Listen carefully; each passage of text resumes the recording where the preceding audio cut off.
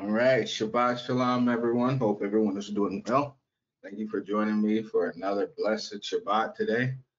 Today we have a surprise. Okay, this is the end of the Feast of Tabernacles lesson, part 3. Okay, so without further ado, let's do a quick recap and get into it.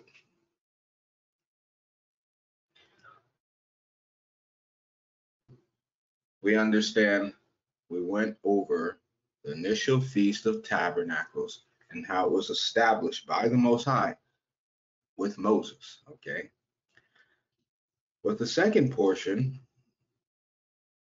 in part 2 of this lesson, we went under the ingathering of Christ and that harvest that he refers to so much in the book of Matthew and in the Gospels, how it's important to this very feast day, leading up into Zechariah and in Joel.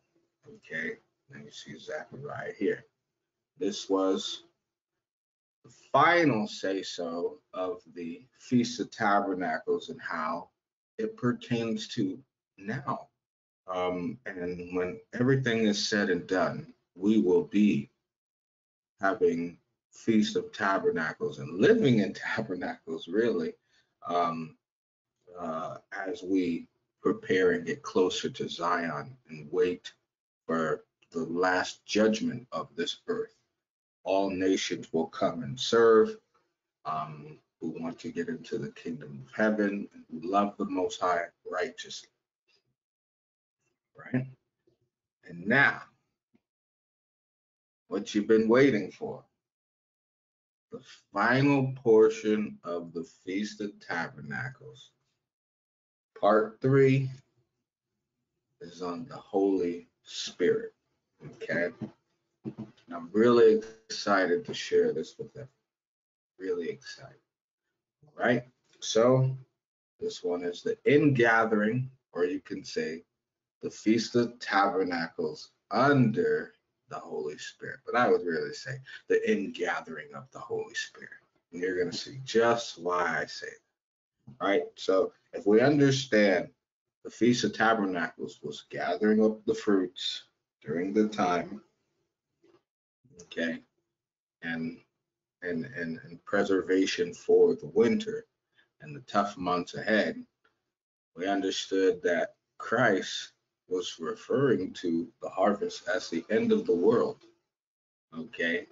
And so if he's gathering and he's using the harvest as an analogy or a parable to the end of the world, what comes out of the harvest? We understand fruits were to come out of the harvest. So without further ado, let's get into the ingathering of the Holy Spirit and see how this pertains to just about the Feast of Tabernacles.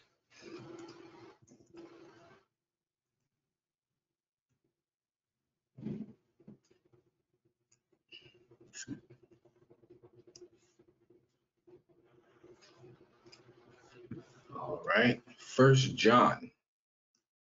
We're going to go to First John, or excuse me, John chapter 5, John chapter 15.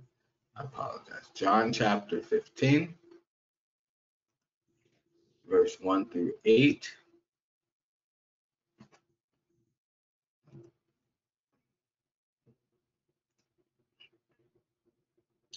And it reads, I am the true vine, and my Father is the husbandman. Every branch in me that beareth not fruit, he taketh away. And every branch that beareth fruit, he purgeth it, that it may bring forth more fruit. Now ye are clean through the word which I have spoken unto you. Abide in me, and I in you. As the branch cannot bear fruit of itself Except it abide in the vine, no more can ye, except ye abide in me. I am the vine, ye are the branches. He that abideth in me, and I in him, the same bringeth forth much fruit. For without me ye can do nothing. If a man abide not in me, he is cast forth as a branch and is withered, and men gather them and cast them into the fire, and they are burned. If ye abide in me, and my words abide in you, ye shall ask what ye will, and it shall be done unto you. Herein my Father is glorified, that ye bear much fruit, so shall ye be my disciples. Now, for your understanding, Christ is the vine. The gardener, a husbandman, is a gardener. Okay, let's pay close attention to this one really quickly. I'm gonna break this all down for you. A husbandman is like a gardener, right? So it's the Most High who has the oversight where he wants to plant.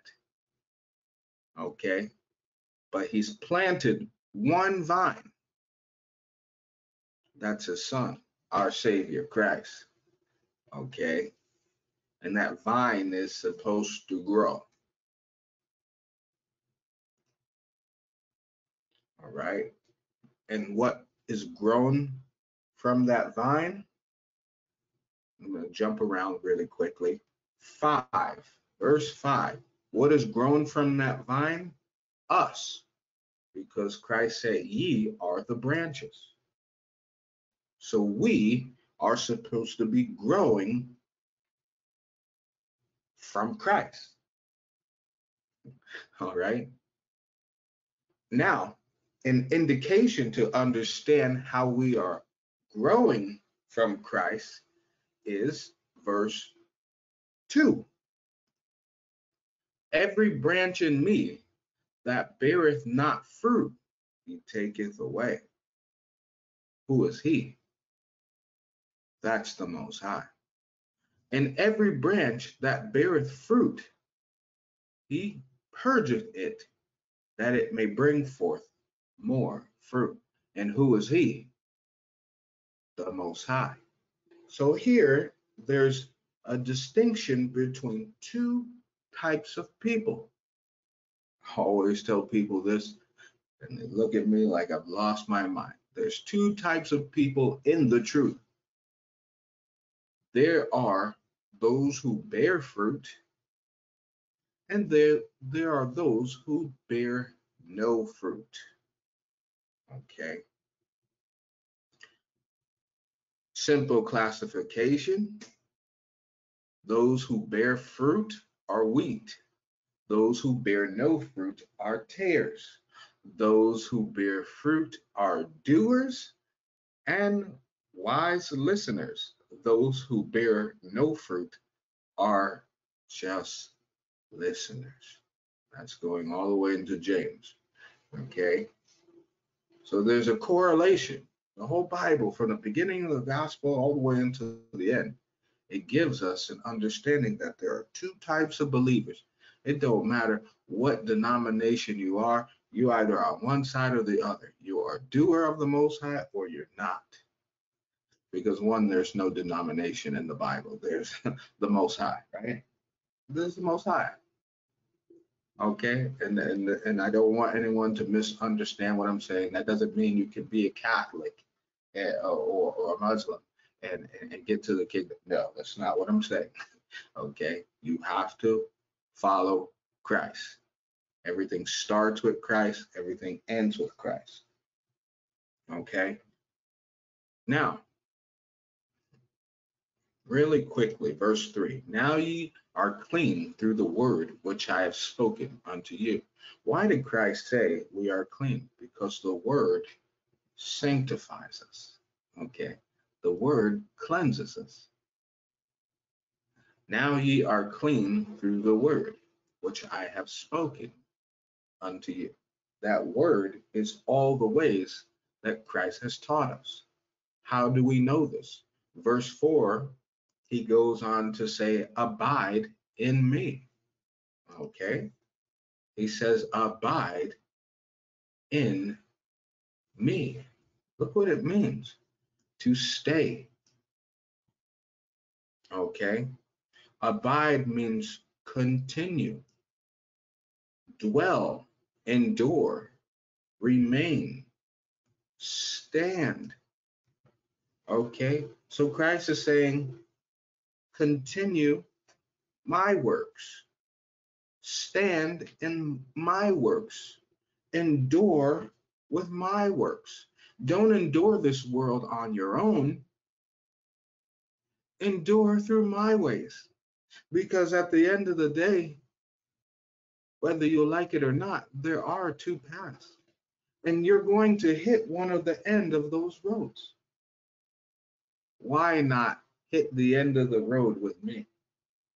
Right? Why not come to the end of the road in Christ?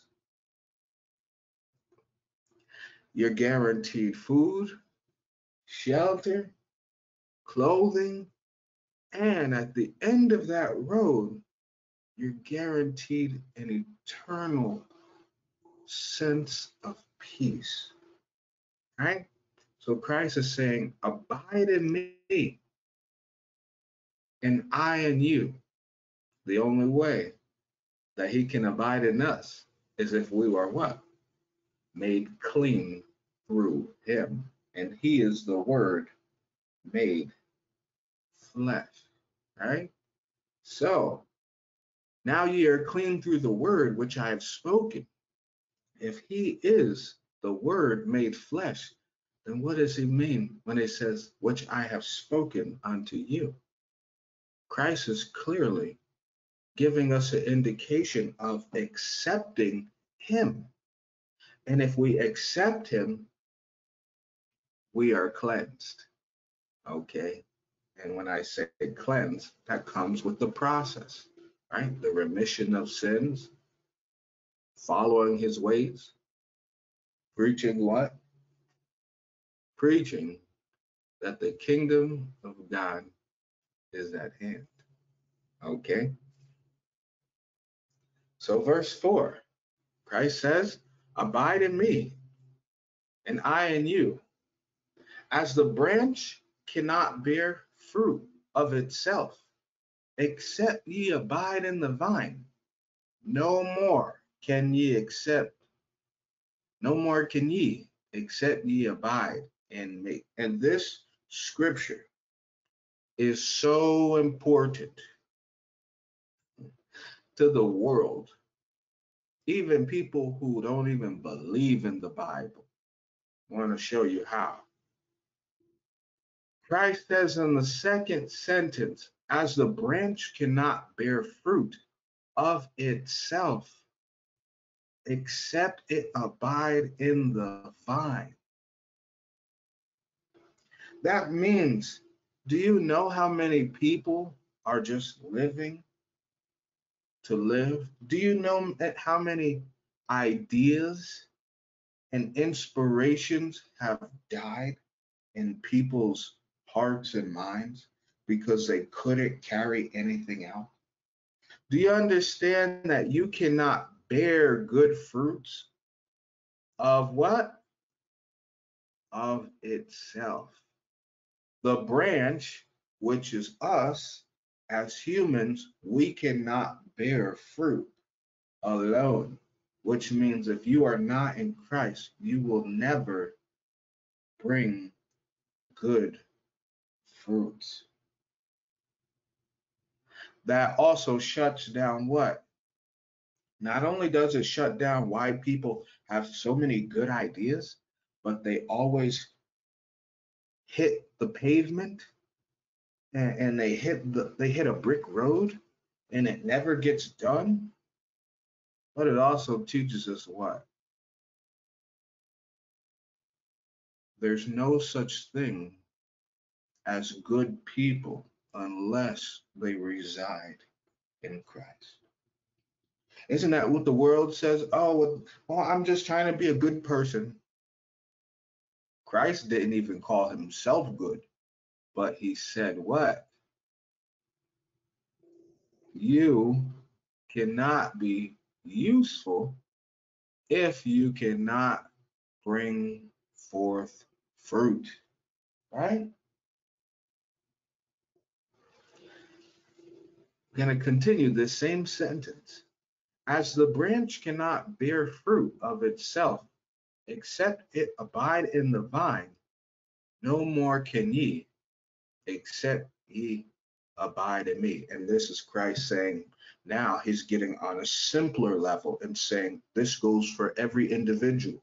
So if you want to do something and Christ is not in the the foundation of that action, it's going to hit a brick road. This is what we talked about before, the foundation of Christ, right? If it's not built on the foundation of Christ, you are going to have a world of struggle to get that one thing done. That goes to bring me back to verse 2, because if you have a world of struggle to get one thing done, you know Christ isn't in. But watch this second portion. In every branch that beareth fruit, he purgeth, that it may bring forth more fruit. So you're meaning to tell me that the Most High is going to purge you. Everyone knows purge means what? It's a cleansing, right? So how do you get purged? You get purged by the fire, right? I cannot express enough. If you have not watched my lesson on on the Day of Atonement, part 5, you're gonna want to listen to that very closely, because I revealed that in the Bible it tells us the ministry of Christ is based on one thing: reconciliation. Even Paul says the ministry of reconciliation. So you mean to tell me every branch that beareth fruit, he purgeth it, means he puts it in the fire so that you bring forth more. That means every good fruit knocks off a negative thing that you may have done in the past. Look what it says. He beareth fruit. He purgeth it. He purgeth it. It makes expiation. It cleanses from sin. Let's get this word for y'all. Look what it says. Expiation, a religious act by which satisfaction or atonement is made for the commission of some crime, the guilt done away, and the obligation to punishment canceled. So every time you bring forth fruits of Christ, you are canceling a judgment that you should have gotten. Well, isn't that mercy? Isn't that mercy? And so he's going to what? He's going to purge the fruit. He's going to put the trials, he's going to put the branches in a trial so that they can continue what? Producing fruits to cancel away their judgment. That is the reason you are tried in the furnace. That is a reason, there's a reason why it says, count it all joy when you go into diverse temptations, which is trials, because you, the individual, is being given an opportunity to produce fruits that will cancel away your sins and your judgment. Shouldn't everyone know this?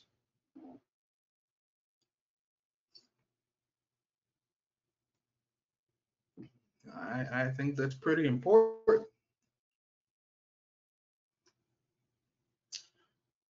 Moving forward, verse 5. Christ says, I am the vine, ye are the branches, which is us. He that abide in me, and I in him, the same bringeth forth much fruit. For without me, ye can do nothing. So, I want to see this word right. Without me, okay? Without, separately or apart, okay? So, that means what? The opposite. If you're not with Christ, you're against him. If you're not dealing with Christ in the ways of Christ, you are never going to bring forth fruit. So this was a covenant, as I mentioned before. And y'all really go, if you haven't watched it, praise the Most High if you have part 5, but if you haven't watched it, go ahead and watch it. This is the New Testament right here. I don't know if anyone knows that testament means covenant. Does anyone know that? So the Old Testament means Old Covenant. The New Testament means the New Covenant. Okay, I showed that in the last part of the Day of Atonement. So this Christ is the new covenant, which means we are to bear and bring forth fruit. That is the new covenant.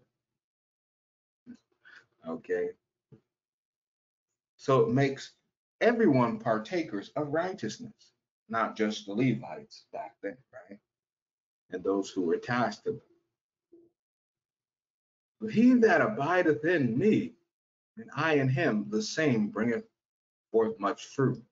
That means it don't matter if you're a servant, a janitor, a teacher, a counselor, a social worker, if you flip burgers, you're gonna be able to bring forth much fruit if you are in Christ. I don't care where you are.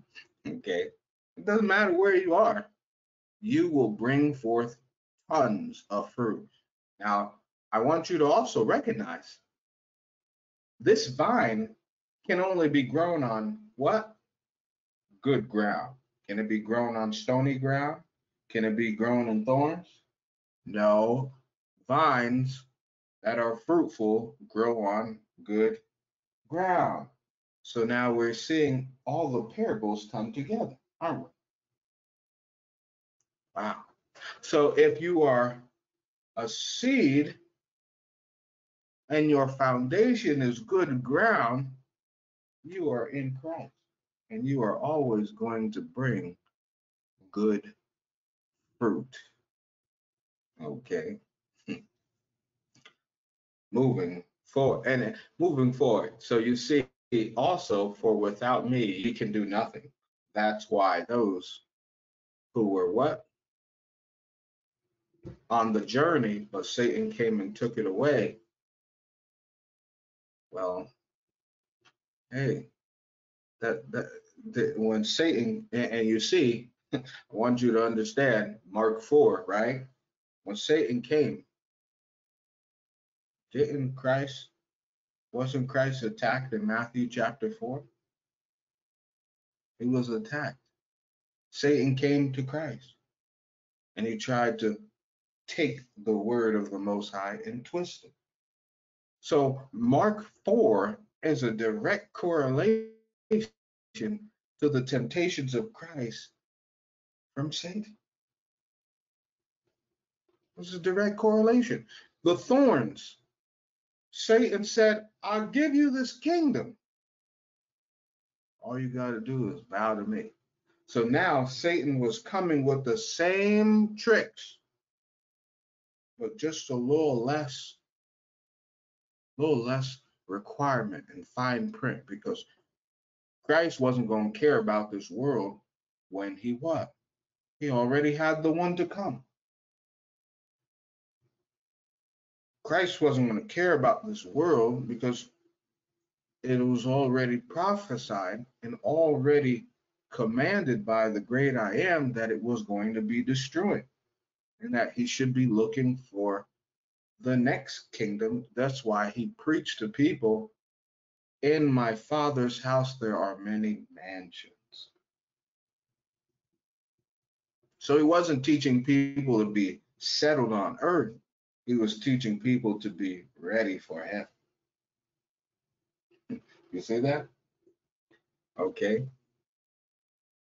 So understand, this is direct correlation to the sower seed. Okay. Verse 6. If a man abide not in me, he casteth forth, he is cast forth as a branch and withered. And men gather them and cast them into the fire, and they are burned. Now, this withered is really important. Unfortunately, I believe they've taken some things out of the Bible. We know this is true. We understand that the Most High did this on purpose because he wants diligent searchers. But there's a breakdown of this withered branches in the Shepherd of Hermes. And boy, is it scary because it goes so in depth. Because a lot of people, actually, believe it or not, a lot of people believe in the vine, but a lot of people are withered as well. And it gives classification to your sins and your repentance, how good your repentance is, how sincere it is. And all that determines whether a person is withered. Your repentance is just like, Most High, I'm sorry, whatever. I won't do it again. That's not going to cut it for the Most High. Okay, I'm going to show you exactly why that's not going to cut it. Verse 7. If ye abide in me, and my words in you, ye shall ask what ye will, and it shall be done unto you. How come, right? Whenever someone is talking about prayer, they always use the one opposite to this one, right? Ask and it shall be given to you. Ask in my name, right? Isn't that always the scripture that Christians and believers give? But they never use this one, do they? If ye abide in me. Notice how Christ is saying, if. He didn't say, ask and it shall be given unto you. Because this scripture goes with the other one when it says, ask and it shall be given to you, right? It's a correlation. Everything goes together. If ye abide in me and my words, right? And my words, look at this, right? And my words, topic, a matter or topic, command. Okay. So if Christ commands in his matters and topics in which he gave us in the Gospels abide in you, if his sayings abide in you, you shall ask whatever it is you want, and it shall be done unto you. Now, I want to bring this out.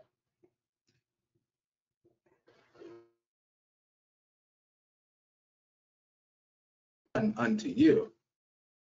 Okay, and when it says, it shall be done, cause to be, to become or come into being. Okay, look, happen, grow. Now, I mentioned this also in the Day of Atonement lesson. When something grows, you need what? Patience. So he was clearly saying, when it says, it shall be done unto you, you would need patience to watch it grow and manifest in your life. You wouldn't just get it when you want it. As we can see,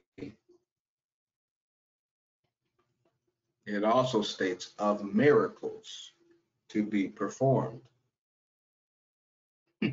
Okay? So you wasn't going to get what you want immediately. He was going to make sure you what? He was going to make sure that you bring forth much fruit. Okay? Moving forward. Verse 8, herein is my Father glorified, that ye bear much fruit, so shall ye be my disciples. Okay, a learner, a pupil. And I know that, many people may say, oh, disciple just means a follower. I want you to understand this, right? When the word disciple, and this is why we have to really go and look, right, into the scripture, okay? And you have to really study to show thyself approved. It means to learn. So when Christ is saying, ye shall be my disciples, it means ye shall learn of me, of Christ. Did it say learn of Moses? Did it say learn of everything else? Did it say learn of the different religions? It said learn of Christ. So a disciple means someone who is consistently learning about Christ. Now we can see, watch this. How many people in the world are disciples of Christ?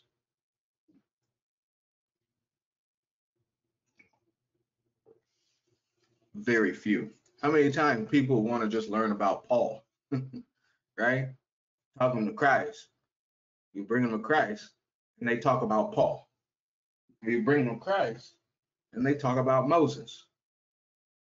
Well, last time I thought Moses was working for the Most High.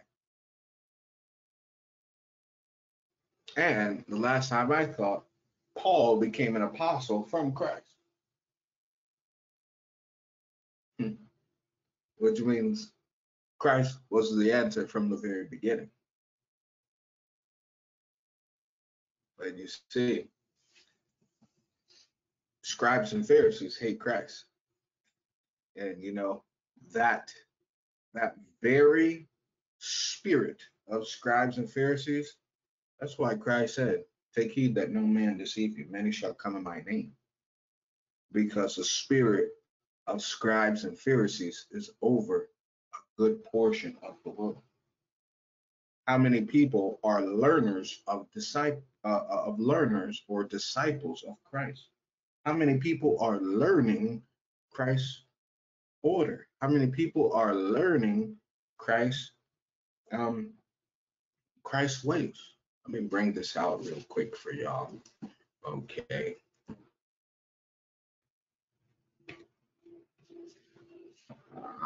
Because I want to share this with y'all. If anyone missed it, if anyone missed it, okay.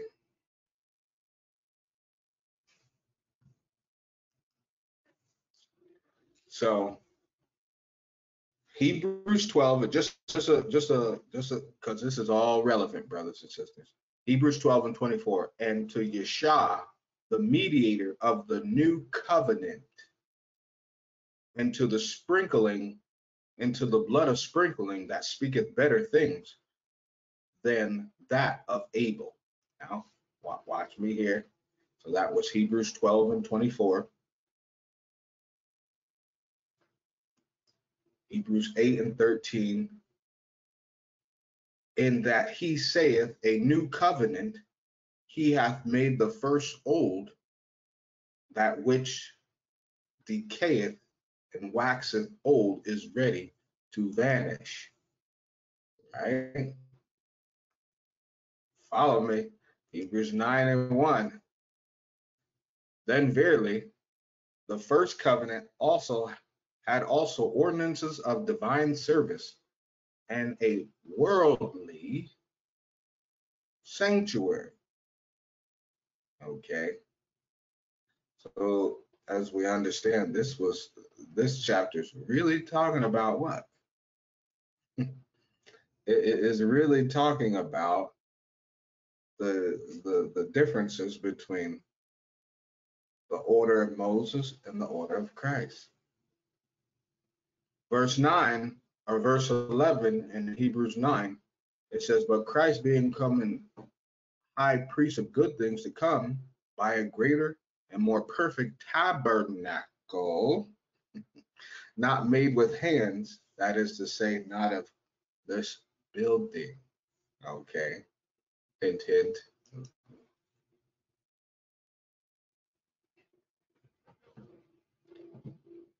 Chapter 10, verse 16. This is the covenant that I will make with them after those days, saith the Lord. I will put my laws in their heart, and in their minds will I write them, and their iniquities, and their sins and iniquities will I remember no more. Now you may be saying, why am I bringing this up?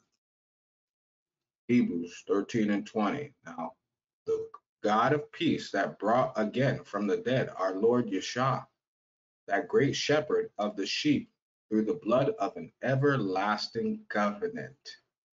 Okay, now let's go back to Hebrews 8 and 13. One last one. Now repeat it. In that he saith, a new covenant he hath made the first old. Okay, and now that which decayeth and waxeth old is ready to vanish away. I'm gonna show it to y'all.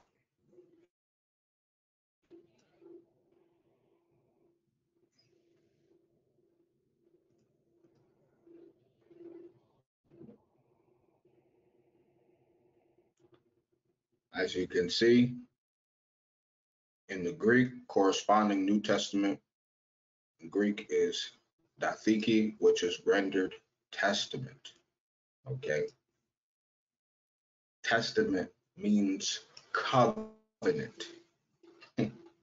Okay, testament means covenant. All right, testament means covenant. I'm gonna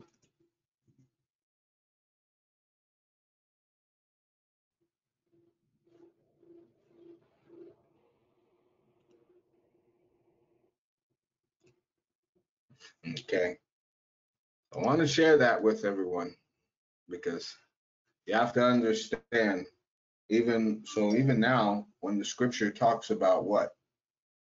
When the scripture talks about that, you know, when people are in the vine, are in Christ, that means you are in his new covenant. You are following what he says. The Old Testament is the old covenant. The New Testament is the new covenant. Now, shouldn't people understand that? It's very important. So now we understand those who are stuck in the Old Testament, why they're not going to make it. Because what? The new covenant is everlasting. Okay? That vine is everlasting. Matthew chapter 7. Matthew chapter 7, verse 15.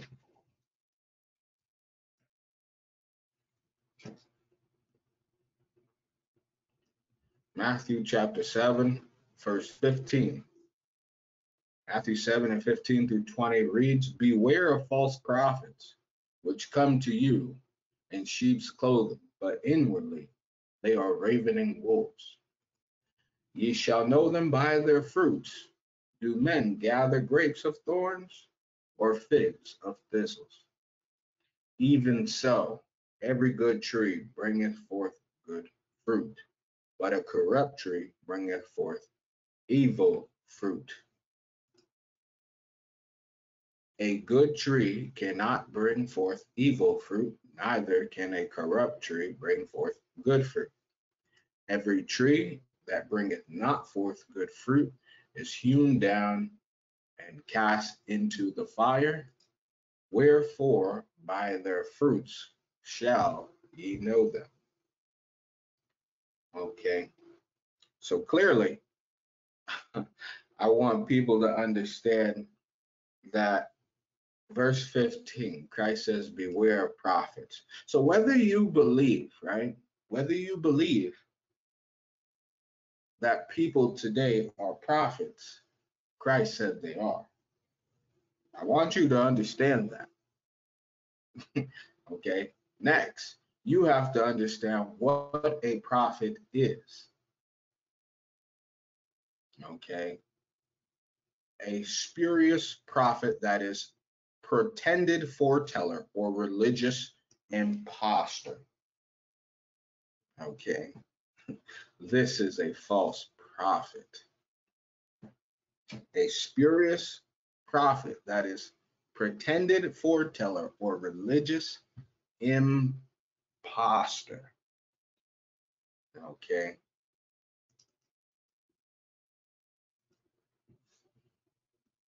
you may be wondering, what is spurious? It means someone who is not genuine. I can't emphasize this enough. Lack of enthusiasm, no genuine behavior.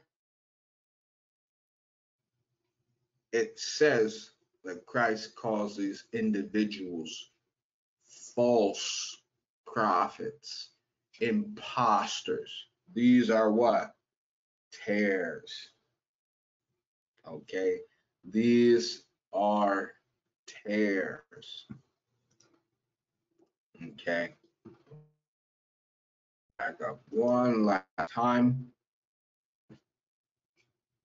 As you can see here, it says one also who falsely claims to speak by divine inspiration. Also as a teller of future events or as a teacher of doctrines. So a false prophet, can still be a what? A pastor, an elder, a bishop, a deacon. Okay? It's a religious impostor. Okay? So Christ said, beware of these false prophets which come to you in sheep's clothing.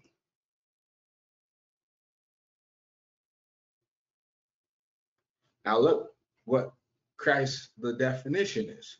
Something that walks forward. Okay. Now, and then clothing, of course, is the garment, the outer appearance. So you would say something that looks to have done right on the outside, but deep down inside, oh yeah, they hurt. They hurt. But it says what? Inwardly, they are ravening wolves. What does ravening mean? Extortion, rapacious. Okay. It says they are given to plunder, accustomed to seize by violence. Look, accustomed to seize for food, subsisting on prey or animals seized by violence. And I'm going to get this also in our main dictionary. So I get two different ones sometimes.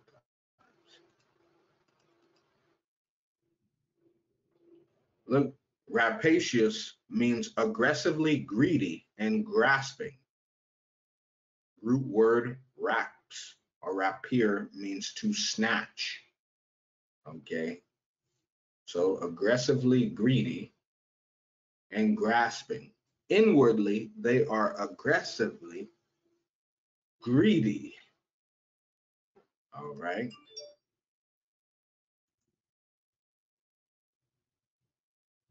And look what all these words mean. These false prophets. So Christ was telling you inwardly they have or show extreme greed for wealth and material gain. Oh, so they want to what? Coerce the people, right? They want to, you know, gain money from people, their followers. This and this may be some people, Lord Most High. I'm going to tell you this.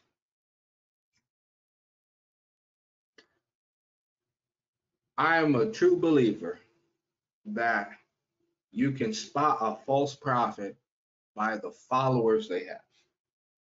I'm a true believer because if Christ was on correction and people would go to Christ and people would go excited and then they would leave away disappointed, well, I believe that people who follow Christ have very few people, at least at this moment. Now we know the elect will have thousands and hundreds. That's in a different light. But right now, I believe you can spot a wolf in the sheep's clothing by the number of followers they have.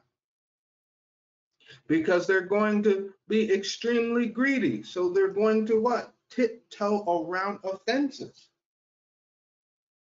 One thing, and I want you to understand what I was just sharing. I was just sharing when the man came from Christ and said, Christ, I want to follow you. I want to follow you.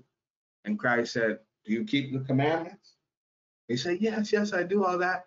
And then he said, give to the poor. And then he walked away sad, right? So a lot of people are not going to follow Christ. They're going to follow his words, but they're not going to follow his actions. And that's where we become hearers, right? We're going to become doers. That's when people become hearers. So what does this mean? As I said, you can spot a false prophet by the number of the followers they have. If our Lord and Savior didn't have thousands or millions of people, what makes you think someone on this earth who's following Christ would have hundreds of thousands of followers, right? If he said the servant is no greater than the master, wait a minute, right? Wait a minute. If the servant is no greater than the master, and if you are in Christ and they shall treat you the same way as Christ, And we're no better than Christ, not even close. What makes you think you would get a lot of followers on this earth unless you had a what? Motive. Hmm. Well, you see, they're not going to break this down properly for those who have motive. They're going to easily bypass the sheep in wolf's clothing. And yeah, they're going to give a basic. And you notice how when I teach you guys, I bring out all the definitions, I bring out all the words. Because one, I have no motive to deceive anyone. I have my intention, my motive is to get you to the kingdom. That's my motive. My motive is so that you can arm yourself spiritually to understand what the gospel is saying. Because the Most High has given me this blessing to understand. Now it's my job to return it so that others can understand. Okay? Verse 16 reads, "Ye shall know them by their fruits. Do men gather grapes of thorns or figs of thistles?" Okay? Now, this scripture is usually very, very, it's a scripture that's usually, passed by often. Why do I say that? Because it's talking about gathering grapes of thorns and figs of thistles, right? But just as I say to you all, brothers and sisters, every single time, we serve a Father who what? Wants quality, not quantity. So are you going to gather grapes with thorns? Are you gonna what? You're gonna pick off those thorns before you bring them home, right? Clean up your grapes, wash them, right? Or are you gonna have figs with thistles? You want the branches and all the stuff still in there? You're gonna clean it out. To know them by their fruits. Are they detailed? Because really that's what it means, right? So look at this word thistle. It's a thorn, right? It's a briar. Oof, right? So really, you shall know them by their fruits, right? Verse 20, wherefore you shall know them by their fruits, their actions. But let's break it down a little further. With action, behind every action comes a character. All right. Whoa. Right. Behind every action, you can see a person's character. And behind that character lies their motive. Woo. Right. So guys are saying the sheep's in wolf clothing, they gonna gather grapes with thorns. They gonna just get anybody and keep it. They don't care about quality for the Most High. They care about quantity. They, I'm gonna say it again. They do not care about quality. They care about quantity. That's why you have you ever noticed that you hear every pastor, TD Jakes, Joel Osteen, Joe Ma, Creflo, that all these people, all the wolves in sheep clothing always have to make themselves feel better to not be condemned by scripture by saying, I've helped thousands of people worldwide. Do you notice they all say the same thing? Does anyone notice that? Did Christ ever do that? I want to share something. real quick and give you an example. Right? Let's see if I can. One moment. Matthew chapter 4. I'm going to show you something really cool here.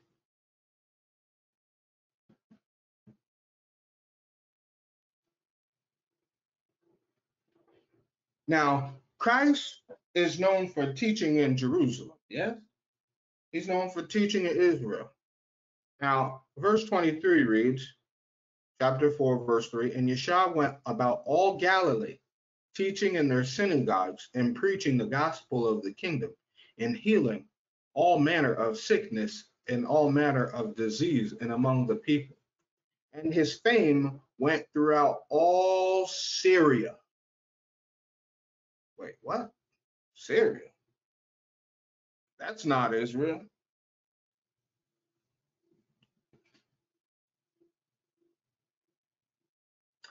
And they brought unto him all sick people that were taken with diverse diseases and torments, and those who were possessed with devils, and those who were lunatic, and those that had the palsy, and healed them. And there followed him great multitudes of people from Galilee, Decapolis, from Jerusalem, from Judea, and from beyond Jordan. So when did we ever hear Christ saying, well, do you know what I've done for these people in this part of the world? I've affected these people. Did you ever hear Christ say that? But look what it says. His fame went all throughout without him even having to say a word. Showing you what? Just because you have you don't need to publicize it. How many times did Christ say, don't tell them at this moment? Right? He was a very reserved individual because it was all about timing for the Most High. And it was all about bringing glory to the Most High. Right? Bringing us back to Matthew 7, verse 17. Even so, every good tree bringeth forth good fruit, but a corrupt tree bringeth forth evil fruit. Let's look at this word good.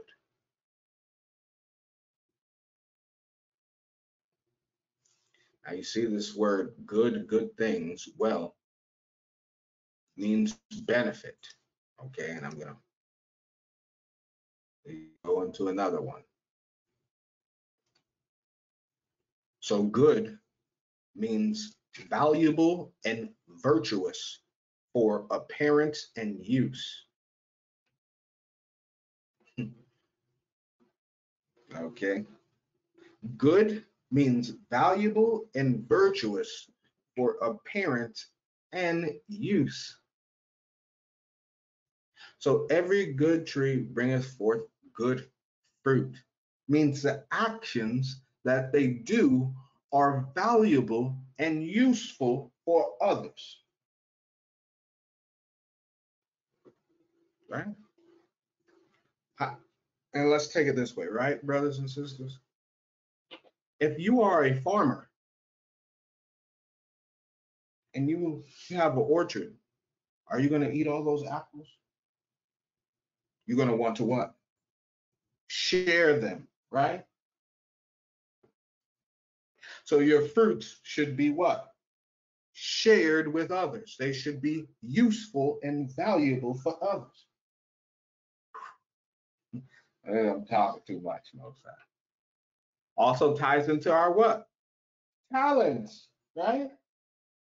That they're useful and valuable for others. Now we understand why the saying is The next verse, a good tree cannot bring forth evil fruit, neither can a corrupt tree bring forth good fruit. So that really means what? A good tree. The people aren't worried about themselves. They're worried about their works being useful for others. And this is why good trees cannot produce evil fruit. It goes upon selflessness. All right. Verse 17. Even so, every good tree bringeth forth good fruit. We'll go on that word bringeth forth just to show you.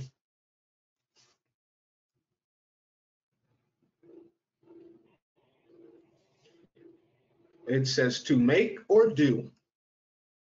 It says to abide. And I'm not going to read all of them. Okay. To work. Okay. To perform. To provide. Okay. So in simpler terms, to make, to do, to prepare, to produce,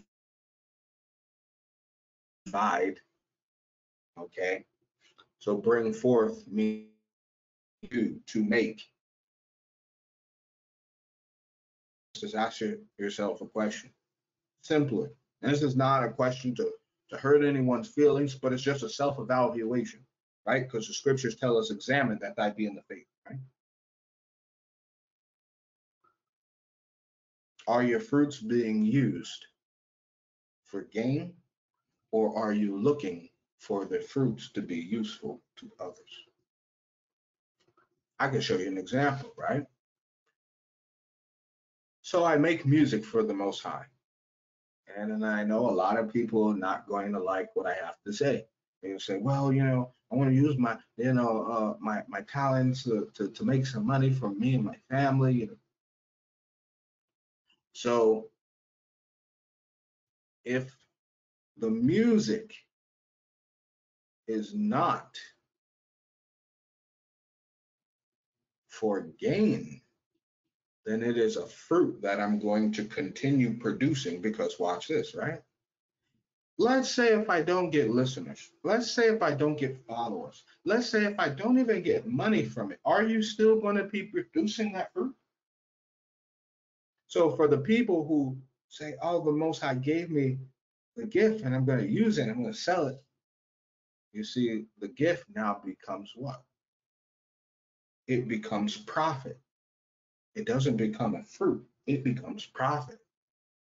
Because a fruit, if someone eats the fruit, do you get something from it? Do you get something from eating fruit already? No, it's already eaten. Right? A fruit is for use. It's to fill the person inside and say, you know what, this apple was good. Maybe I'll go back to that orchard. Maybe I'll go back to them. You know what?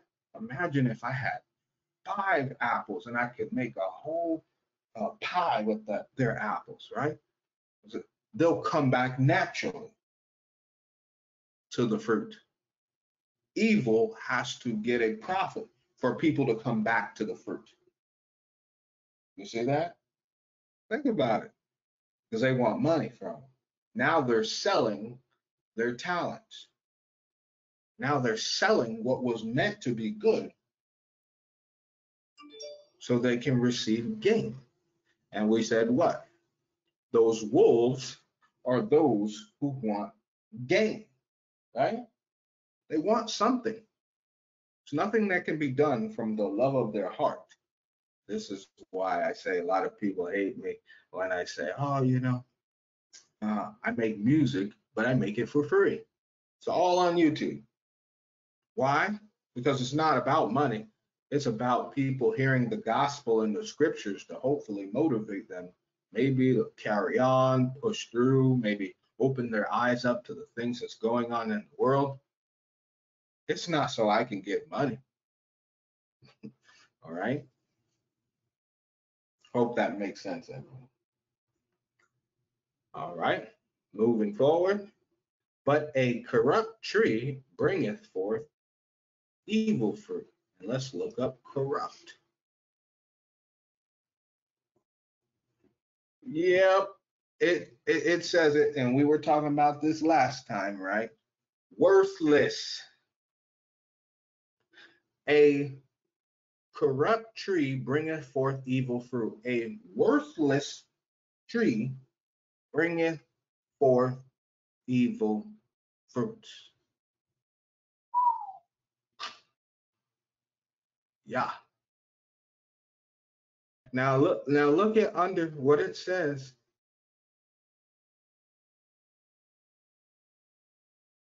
Of poor quality. Didn't I tell you the Most High is about what?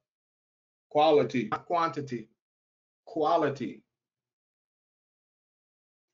Talking about the kingdom of heaven shining bright, people getting robes of white, crowns of glory. Quality, right? He had Noah make a boat of quality wood, right? He had them make the ark of quality, right?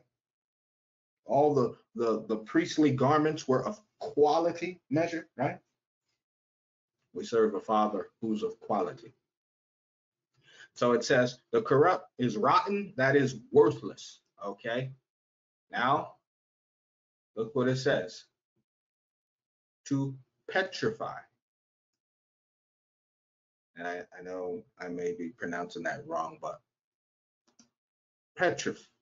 Okay. And I want to bring this out. Cause to putrefy. Okay. This is a big word here. And I want to bring this one out. Let me get my dictionary.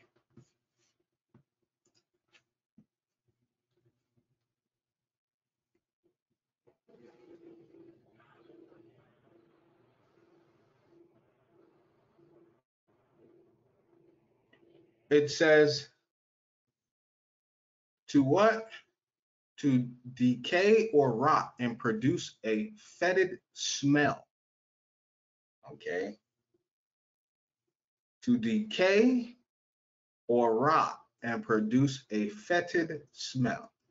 And if you didn't know what fetid means, extremely unpleasant, stink.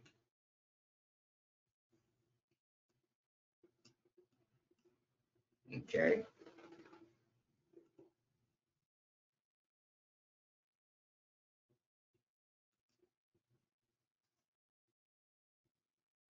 That's what it means. All right. So the corrupt tree, think about it, right? They do something and you're just looking at it like, what is this? You're like, what? What? Can you imagine the Most High looking at someone giving him something or giving people, and the Most High just saying, what is this? So I want you to understand this, right? The trees are people, okay? Do you not recognize that the Most High here is also not talking just about quality, but he's talking about representation, how you give your fruit? Either it's good or it's what? It's worthless, it's rotten. Hmm. Verse 18 says, a good tree cannot bring forth evil fruit, neither can a corrupt tree bring forth good fruit. Every tree that bringeth not forth good fruit is hewn down and cast in the fire. Wherefore, by their fruits shall ye know them. This is how you know people. So think about it, right? Are they producing good fruits? Are they consistent? Is it for money? Are they doing it for the love of their hearts? Very important to know. Matthew chapter 12, verse 33 to 35.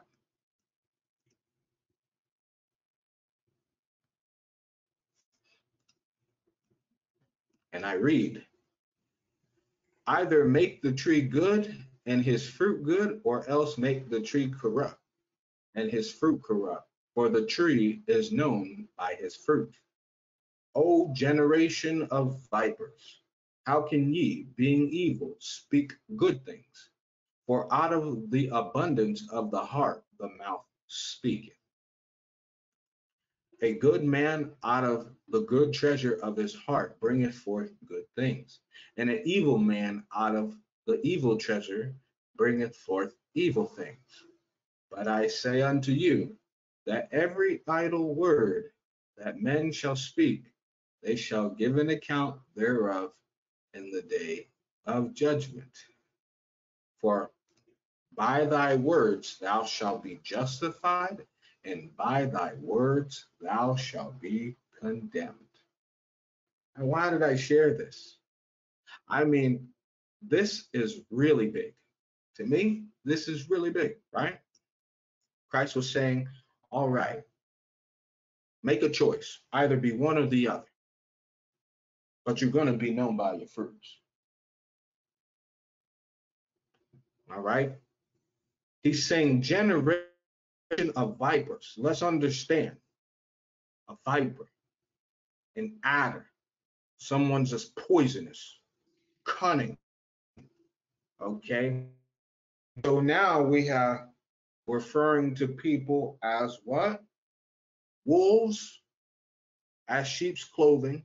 He's calling this a generation of vipers. Okay, he's calling them ravening wolves. Could it be that this is why Christ said, be wise as serpents, because you are living in a generation of vipers? I think so. Verse 34. O generation of vipers, how can ye, being evil, speak good things? For out of the abundance of the heart, the mouth speaketh. Let, ooh, let's bring this right here. Abundance. Let's see what abundance is. Right? A surplus or superabundance coming from the word of the mouth. Right? To be in excess. Okay. The increase.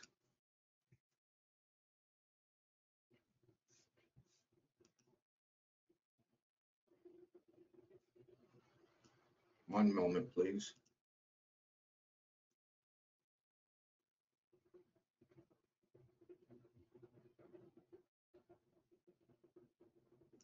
All right. Moving forward.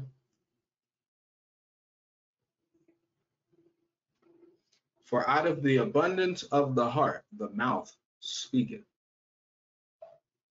So whatever is on in your heart, that is what your mouth will speak.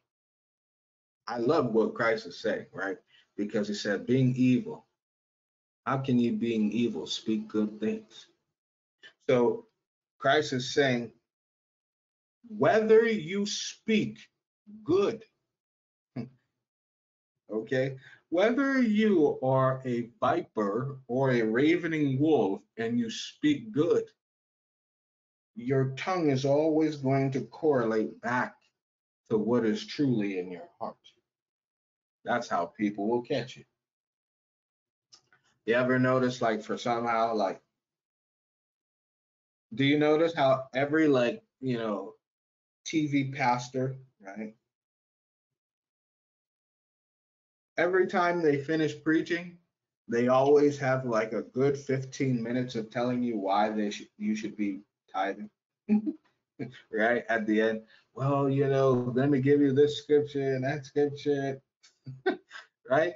So at the end of everything they said, now they want tons of money. And nothing is wrong with tithing, but I'm a believer that tithing should be given out of the heart. You shouldn't have to ask for tithing. You and I all know very well the world we live in. Okay. You know very well how hard it is for ministers and pastors who are not mega billionaires to live, and those who are deeply in Scripture. So they shouldn't have to ask. Ministers and all the people who do the good work of the Most High, they shouldn't even have to ask. Okay, and that was even in Scripture. No one should have to ask for it. All right. Verse 35, a good man out of the good treasure of his heart bringeth forth good things, and an evil man out of the evil treasure bringeth forth evil things. Now, the key word here, brothers and sisters, is to look at this word treasure. Okay, it says a deposit, wealth. Okay, word to place. Okay, to place, to settle, also means purpose. Okay, so now we see out of a good man out of the good what? Purpose of the heart bringeth forth good things. Treasure means purpose, right? What their intentions are. Out of a good man out of a good purpose, which is treasure of the heart, bringeth forth good things. And an evil man out of the evil purpose, which is their treasure, to do what they want to do, bringeth forth evil things. Right? But I say unto you that every idle word that men shall speak shall give account thereof in the day of judgment. For by thy words thou shalt be justified, and by thy words thou shalt be condemned. Very important.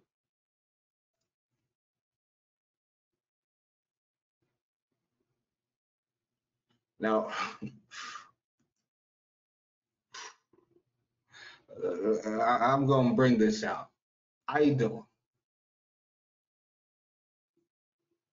Okay. Do understand it's showing here idle means argos. Okay. I'm going to break this up into different, because idle means quite a few things, right?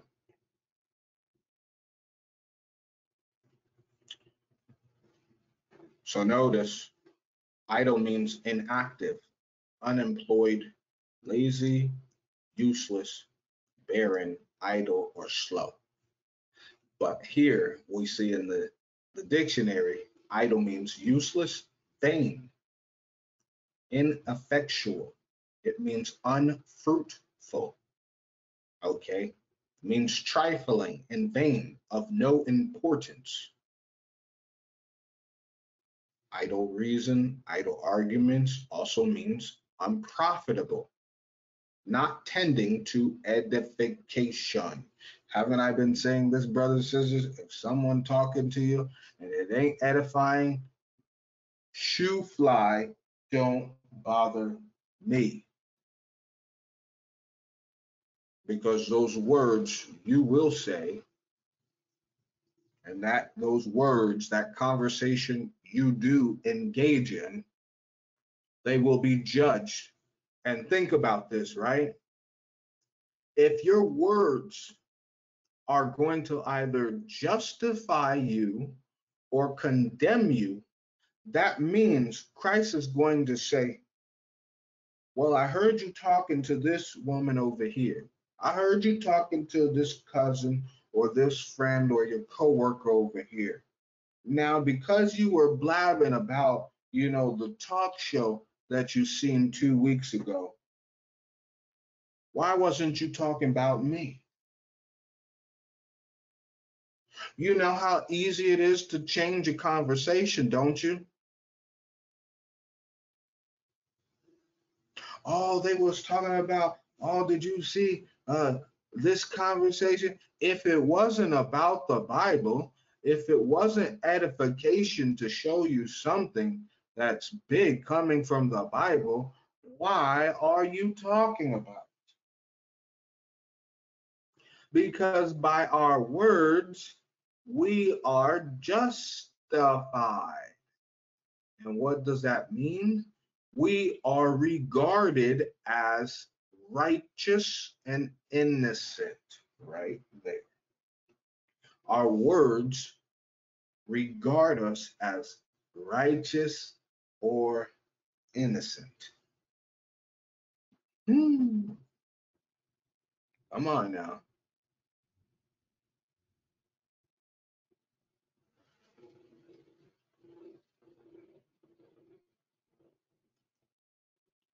Or they are going to condemn us. And what does that say? Our words are going to pronounce us guilty. So think about it, right? That's why I don't do entertaining people. I can't. I prefer to be like, you know, hey, if you're not talking to the Bible about the Bible, the Most High, or Christ, or the Holy Spirit, how to get into the kingdom, it should be something based on the Bible. And if it's not, I don't know why we're speaking. As a minister, I'm going to sit there and say that, like, really, like, you know, and I strongly encourage people, you got to be that blunt. Like, okay, if someone's approaching me, I'm going to hear them out because I am a minister and see, do you want to come to Christ? Do you want to get to the kingdom? Do you want to serve the Most High? If it's not about that, please leave me be. Leave me be. I encourage everyone to be like that because you say, you know, my judgment is heavily entwined with the words I speak. Think about that. Our judgment is heavily intertwined with the very words we speak. So think about it this way. And what's so beautiful, if you really think about this right, it says, for by thy words thou shalt be justified, and by thy words thou shalt be condemned. Two different things Christ was saying here. All right. Your fruits and your words that follow with it, right? And they're both actions of the tree. So he said, but I say unto you that every idle word which men shall speak shall give account therefore on the day of judgment.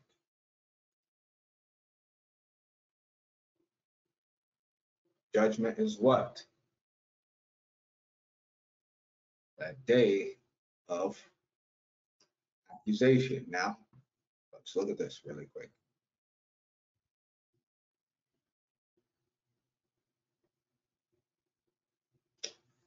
So do understand, and a lot of people may not really understand that this is a two-tier thing, right? Because Christ said there will be some that will not die, right? There will be some. This is that time. Do understand day is figuratively a period, which means what? Years or a time. So it doesn't necessarily mean when you pass. The day of judgment is referring to the end of the world. That is now. How do you know this? Or by your you speak blessings, or by your words you receive curses. Justified means blessings, condemned means curses, right? I'm talking too much, Most High. It's powerful stuff here. Okay. But instead, everyone's focus, right? So we see every good treasure comes from a good man that bring and they will bring forth good fruits. Every evil man will have good or have evil treasures which result from evil things. They will be condemned for it. Okay. Matthew chapter 3. But Verse 8. But instead of focusing on unrighteousness and knowing that you're going to be judged for the very things that you say in the lifetime, meaning that you can go outside tomorrow and the things that you did today have a weight on how the Most High carries your day for tomorrow. Because by your mouth you shall be justified or condemned. Judgment is just as one thing. It says the day of judgment, which is a time. It could be your life. It could be a year. This is the time of recompense, is it not? Since COVID. All right. Matthew 3 and 8 says, bring forth therefore fruits, meat for repentance. And I just wanted to bring this scripture out because we're supposed to what? Provide. Remember, I gave you that word, bring forth. It means to make, to do, to provide, right?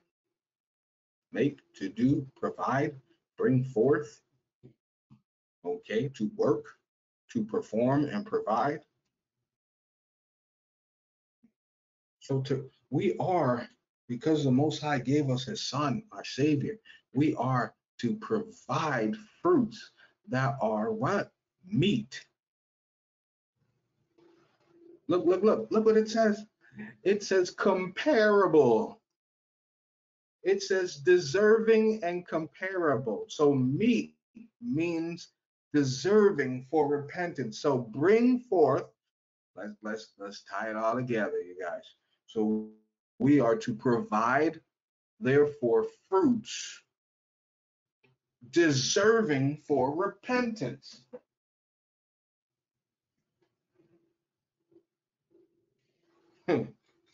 Right? That's hot stuff. That's amazing stuff.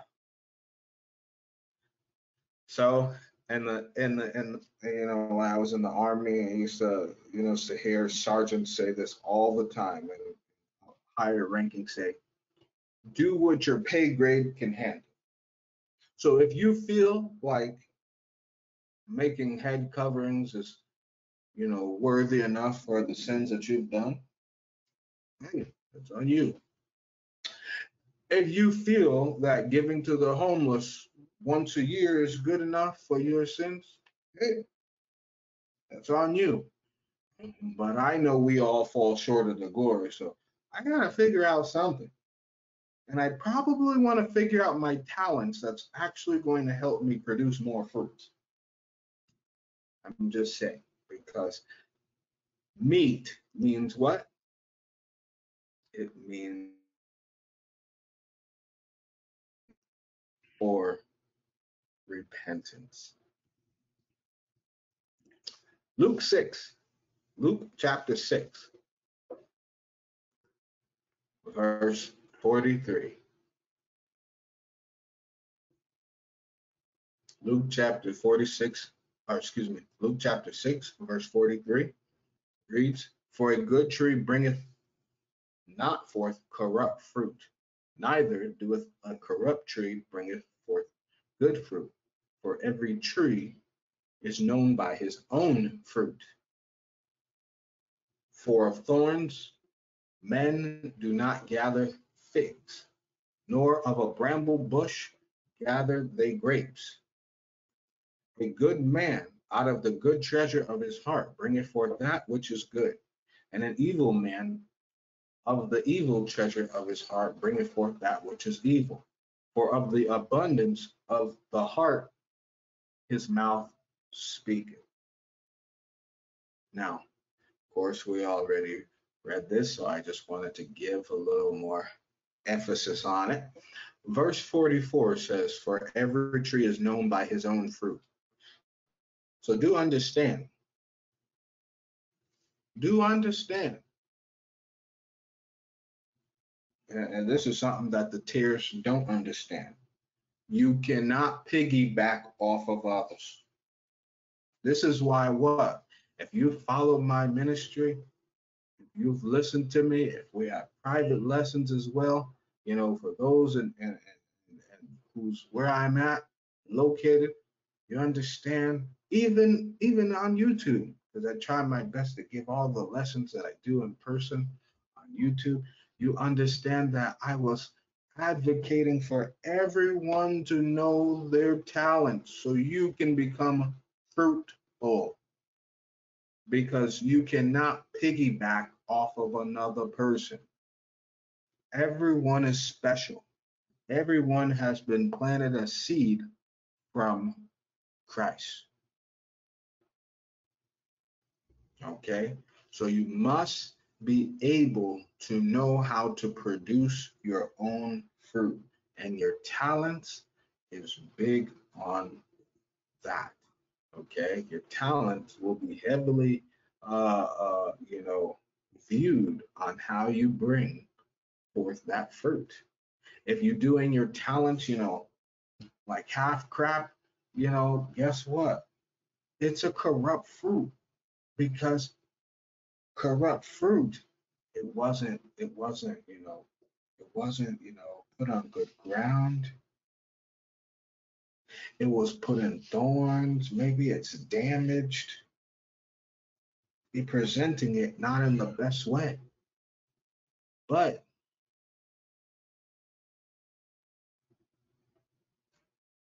with good fruit, it's on good ground.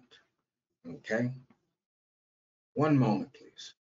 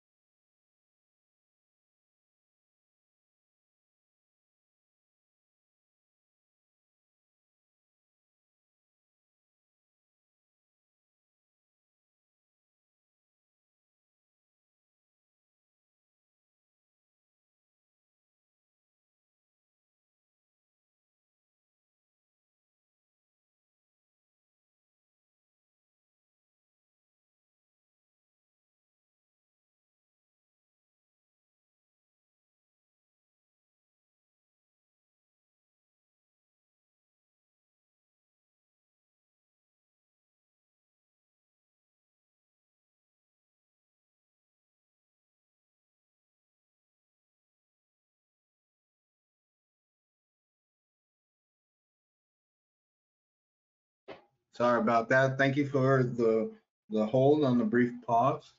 All right. Moving forward from Luke chapter 6, verse 44 is when we just left off of. So now we'll be going to Matthew chapter 7. Matthew chapter 7.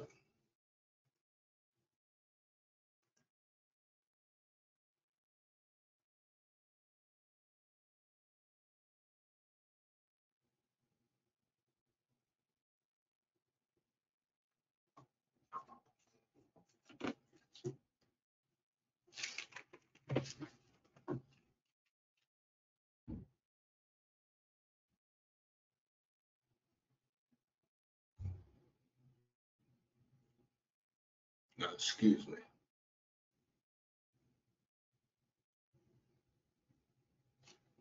One moment.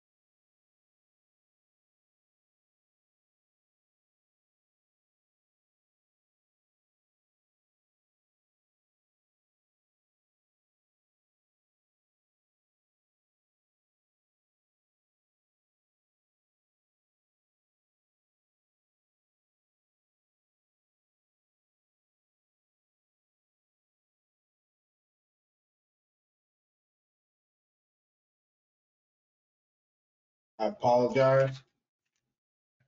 Added a scripture, so I'm going to take out Matthew 7. All right. Galatians chapter 5. Galatians chapter 5, verse 22 and 23.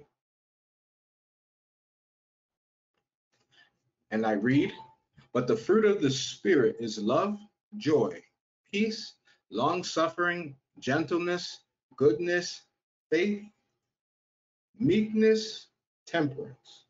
Against such there is no law. And so, do understand, everyone, brothers and sisters, that these are the fruits that every tree is supposed to be producing. Okay? Remember, every vine is supposed to fruit, every tree is supposed to produce a fruit. Even, and this, brothers and sisters, makes the clear distinction of who is a good tree and who is a corrupt tree. Love, joy, peace, long suffering, gentleness, meekness, goodness, faith, meekness, and temperance. Okay. And I'm going to break it down a little bit further more in a little bit. You'll understand. But these are the pillars of what makes a good tree. So just want you to think, what exactly makes a bad tree? Yes, we know that they are the works of the flesh. That is true. Verse 18 to, or verse 19 to 21. But maybe you could understand it a little bit more in detail. And I'll give you that detail in just a moment. Uh, not too far from now. James chapter 3. James chapter 3.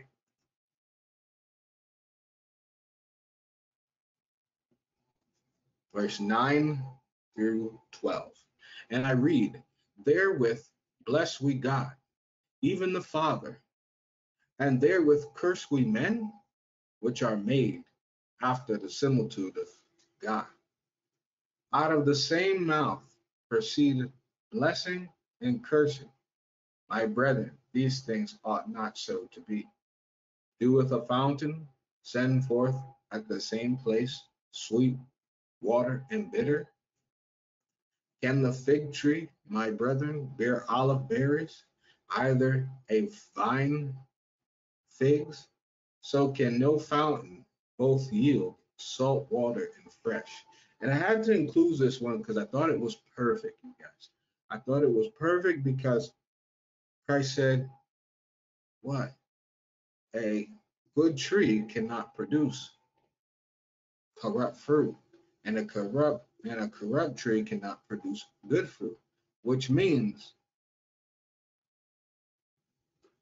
you had to have some controlling of yourself and really examine. Now, this one is a really big thing for the Israelite community, even for Christians all over the world, because it seems to be that the mouth can just talk any kind of way, and still they praise the Most High, and still they want to thank people for Christ and for Him dying for our sins. Yet blessings and cursings shouldn't come from the same place, meaning they shouldn't come from that vessel. They shouldn't come from that mouth. Okay. So this also is an indication of how you can understand the fruit and how it and what type of tree you're dealing with and what type of fruit that tree is producing. Are they producing blessings or are they producing cursings? Right? And Luke chapter 3.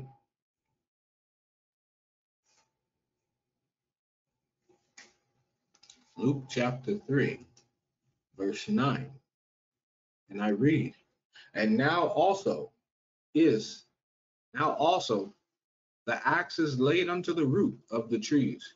Every tree, therefore, which bringeth forth not, excuse me, which bringeth not forth good fruit is hewn down and is cast into the fire.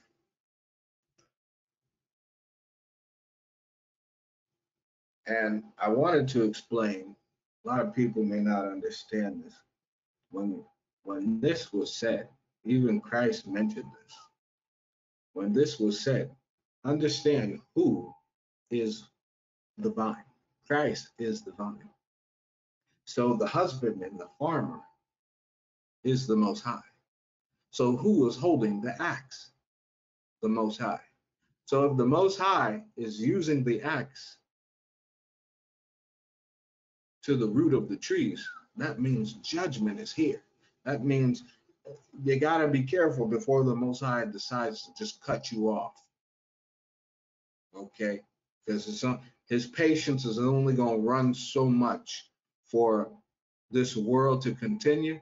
And if you're not where he wants you to be, if you're not producing fruits at the time he wants you to be producing fruits, according and especially according to prophecy, they're going to lay the axe to the root of the tree. They're going to dig it up.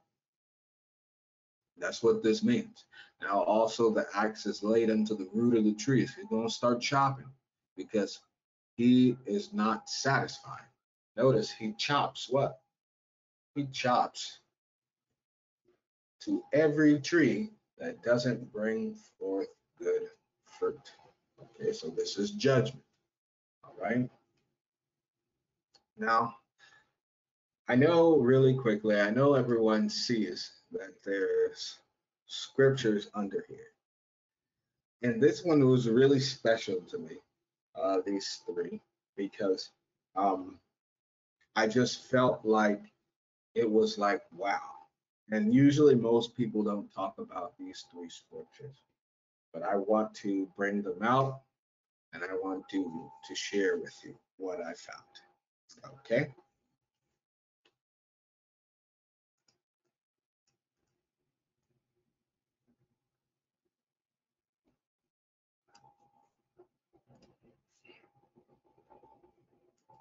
So Luke chapter 9, verse 28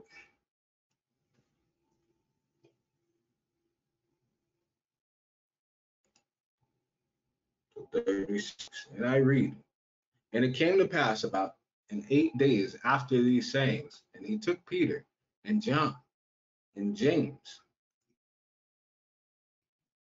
and went up into a mountain to pray.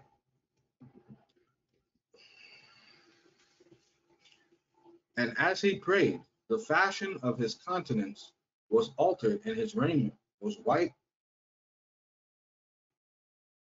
and glistered. And behold, there talked with him 2 men, which were Moses and Elias, who appeared in glory, and spake of his decease, which he should accomplish at Jerusalem. But Peter and they that were with him were heavy with sleep. And when they were awake, they saw his glory, and the 2 men that stood with him. And it came to pass, as they departed from him, Peter said unto Yeshua, Master, it is good for us to be here, and let us make 3 tabernacles, one for thee, one for Moses, one for Elias. Not knowing what he said. While he thus spake, there came a cloud and overshadowed them, and they feared as they entered into the cloud. And there came a voice out of the cloud saying, This is my beloved Son, hear him. And when the voice was past, Yeshua was found alone, and they kept it close and told no man in those days any of those things which they had seen.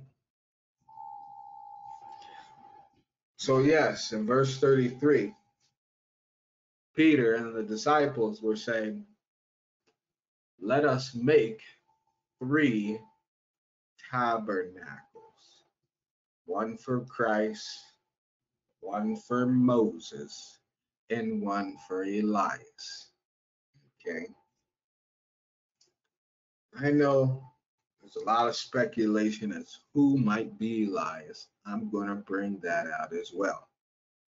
Mark chapter 9. I'm going to start from verse 2. It reads, And after 6 days, Yeshua,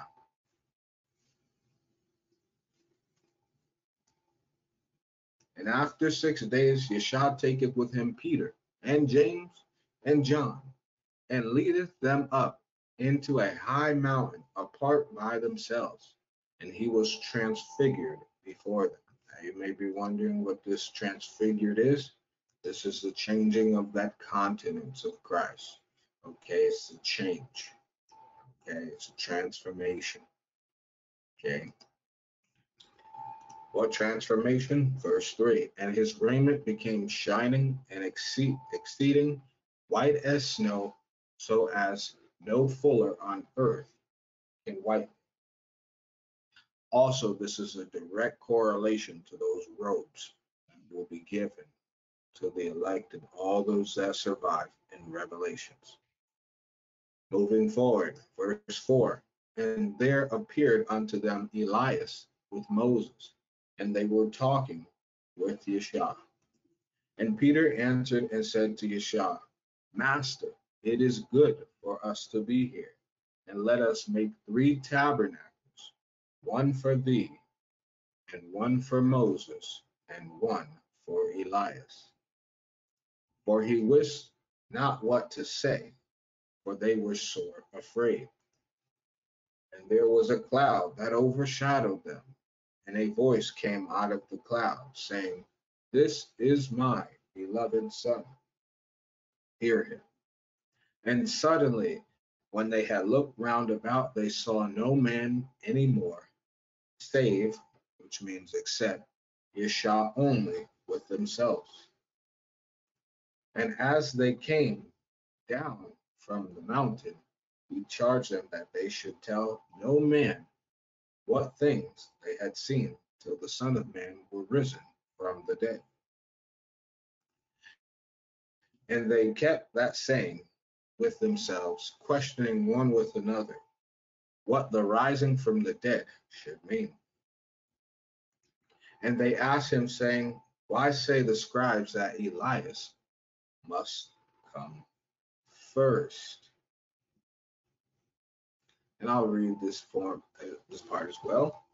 And he said, he answered and told them, Elias verily cometh first, and restoreth all things. And how it is written of the Son of Man, that he must suffer many things and be sought at naught, and be set at naught. And if you didn't know, set at naught means to be nothing, okay, treated treacherously or be considered a. But I say unto you that Elias is indeed come, and they have done unto him whatsoever they listed, as it is written of him. So you'll be wondering. A lot of people are wondering, who is Elias? Christ said Elias had already come. Okay. Matthew 17, verse 1 through 3. And I read, and after 6 days, Yeshua taketh Peter, James, and John, his brother, and bringeth them up into an high mountain apart, and was transfigured before them, and his face did shine as the sun, and his raiment was white as the light.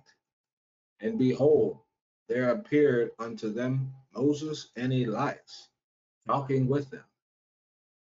Then answered Peter and said unto Yeshua, Lord, it is good for us to be here. If thou wilt, let us make here 3 tabernacles, one for thee, one for Moses, and one for Elias. While he yet spake, behold, a bright cloud overshadowed them, and behold, a voice of the cloud, which said, This is my beloved Son, in whom I am well pleased. Hear ye him. And when the disciples heard it, they fell on their face and were sore afraid. And Yeshua came and touched them and said, Arise, and be not afraid. And when they had lifted up their eyes, they saw no man save except Yeshua only. And as they came down from the mountain, Yeshua charged them, saying, Tell the vision to no man until the Son of Man be risen again from the dead.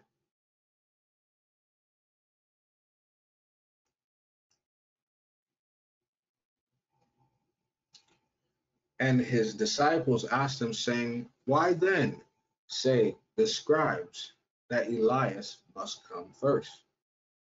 So do understand that the disciples were saying that the scribes said Elias must come first before their Savior. That's it. And said unto them, Elias truly shall first come and restore all things. Is all is, but I say unto you that Elias already come already, and they knew him not, but have done unto him whatsoever they listed. Likewise shall also the Son of Man suffer of them. Then the disciples understood that he spake unto them of John the Baptist. Okay, now, one, you need to understand, yes, in the very beginning, in verse 4, Peter said, Let us make 3 tabernacles, one for thee, one for Moses, and one for Elias. Okay. You need to know that Elias is Elijah, okay, from the Old Testament. All right. Moses is Moses. Okay. And Christ is Christ. So they were making what? 3 tabernacles. Okay. Tabernacle is a habitation. It's a place to dwell. Yes, we're in the Feast of Tabernacles. So you're understanding that they were wanting to make tabernacles for the 3. And so what this means is they were wanting to make an observation for the 3, Christ, Moses, and Elijah. What people don't understand and know there's no reincarnation, or a lot of people get that incorrect. But how we know that John is the Baptist, John the Baptist is coming in the form of Elias. It's referring to, in the Old Testament, there were 2 great men, Moses and Elijah. Elijah rained down fire. Okay. Moses was the covenant set upon, right? The old covenant. Who was the new covenant built upon? Christ. Okay. So, old covenant, Moses, new covenant, Christ.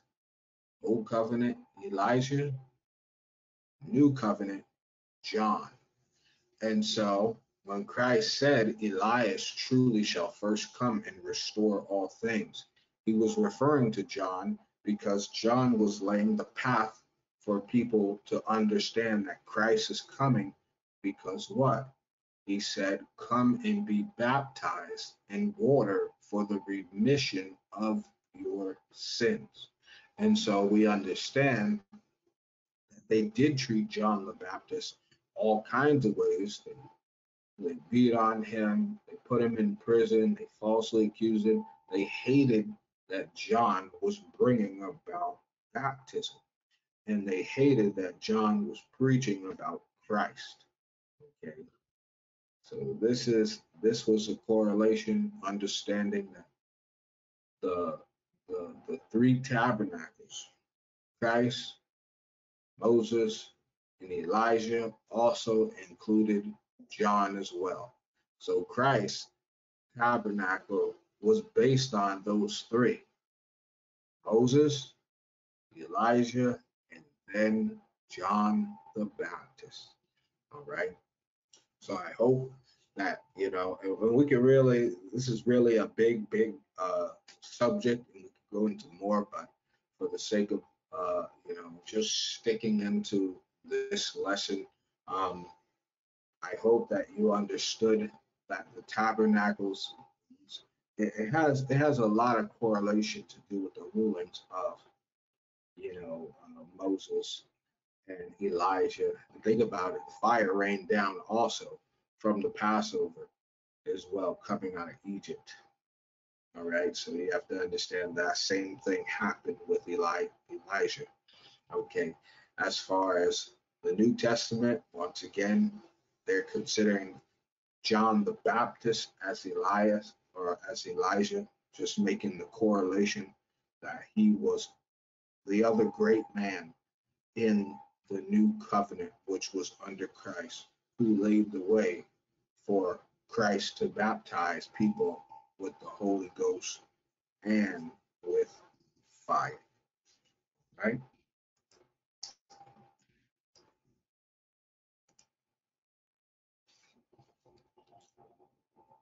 All right, moving forward. So I wanted to give, a quick understanding of, the spiritual gifts based off of Galatians. So we have on the left in the yellow, it says fruit, and going down on the left column is the fruits. Broke them up in 2 pages. You have the second column is definitions, third is description, and the fourth scripture. I won't read the scriptures right now, But I'm giving them so that you guys understand just a little something where you can see love and joy and peace and the fruits of the Spirit within the scriptures. I strongly advise everyone to really dive into those. Okay, because this is a really good chart that the Holy Spirit had me bring out, and I thought it was awesome. So I'm just going to read the definition, the fruit, the definition, and the description. All right. So it says love. The definition truly means, like, and this is, paraphrasing of myself. I'm not giving the exact um, definitions of the dictionary, but love is what seeks the highest good of others. The description is more so love is not based on emotions or feelings, but rather it is a decision to be committed to the well being of others without any conditions or circumstance. And you see, really, when people have love within themselves and they love the Most High and Christ and the Holy Spirit, even love in their personal relationships will work as well. But you have to understand, love is not loving someone with conditions or circumstances. Love has nothing to do with emotions or feelings.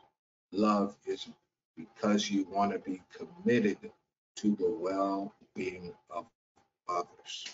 All right. The next fruit is joy. And joy is a gladness that's not based on circumstances. Joy is more than happiness. It is merely not based on financial success, good health, or popularity, but by believing in the Most High, obeying His will, receiving His forgiveness, committing good works with other believers, ministering to others, and sharing the gospel. This is how believers will experience joy. You know, this world has become so infatuated with, numbers. Oh, if I have a large number in my bank account, I'm good. If I have a large number of followers, I'm good. It, it just has to be joy. It's not, you know, based off of a number. Okay.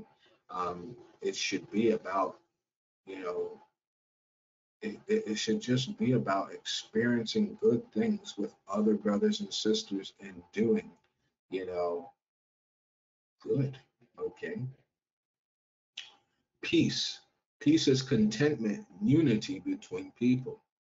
Peace is a state of assurance, a lack of fear, and sense of contentment. And that lack of fear is referring to perfect love casteth out fear. Okay, we still fear the Most High. It is fellowship, harmony, and unity between individuals. Peace is freedom from worry, disturbance, and oppressive thoughts.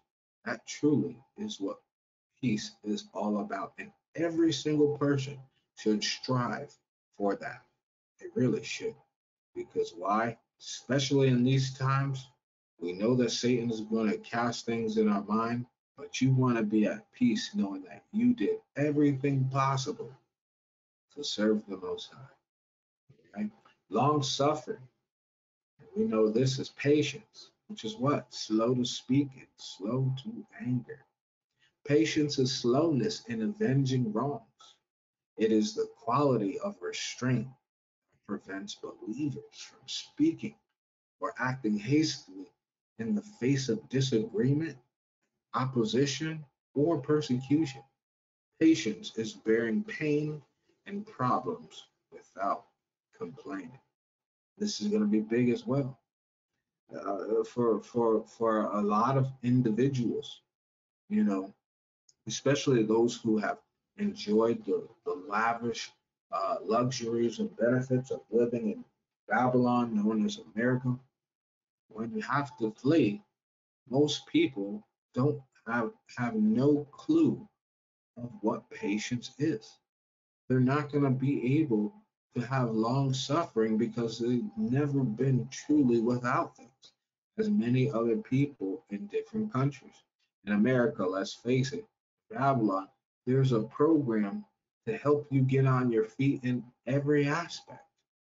As in other countries, maybe Mexico, Honduras, Nigeria, Ethiopia, Afghanistan, different countries, Thailand, all these places, Greece, people are suffering, and some people are not. But the thing is, you can, and notice how all these things intertwine. If you're at peace from worry, you will always have patience. But if you don't have no patience, you are never at peace. Right? Gentleness, okay? Merciful, sweet, and tender. This is a kindness that is an eagerness to put others at ease. It is sweet and attractive temperament that shows friendly regard, just thinking of others before yourself. Okay, that's gentleness. Goodness is a generous and truly just open hearted individual. Goodness is the selfless desire to be open hearted and generous to others above what they deserve. So sometimes people don't deserve your greatness. Sometimes they don't deserve that love, but you show it to them anyway because Christ abides in you and you abide in Christ. And the last portion, faith, also known as faithfulness. It's dependable, loyal, full of trust. Faithfulness is a firm devotion to the Most High, loyalty to friends, and dependability to carry out responsibilities. Faith is the conviction that even now the Most High is working and acting on our behalf, even when we don't know it. Okay, and dependability. Understand that this doesn't just go with family, friends, and congregation. Dependability is owed to the Most High only. Okay, you end up being dependable and loyal and full of trust to other brothers and sisters because you are in the Most High and they are too. Okay, being equally yoked with believers will produce also good works of this loyal, trustworthy, and dependable behavior. Meekness. Meekness is humble. Being a humble, calm, and non threatening person, not getting angry. But understand, meekness is a humble, non threatening demeanor that derives from a position of strength and authority and is useful in calming another person's anger. Meekness is not a quality that is weak and passive, something that you should understand. Okay, very. Being humble takes a lot of strength. All right. And the last one is temperance. And temperance is followed in righteous behavior. Like this because I said, you know what? That well-being behavior, that well behavior, it's important. Temperance is to restrain our own emotions and actions and desires and to be in harmony, to be in peace with the will of the Most High. Temperance is going to the Most High's will, not living for ourselves, also known as self control. Well, all right, and the foundations. So on the left, you have Feast of Tabernacles under Moses, the sin and guilt offering. And then on the right, you have the Feast of Tabernacles under Christ. Okay. Once I said, this is all for personal study.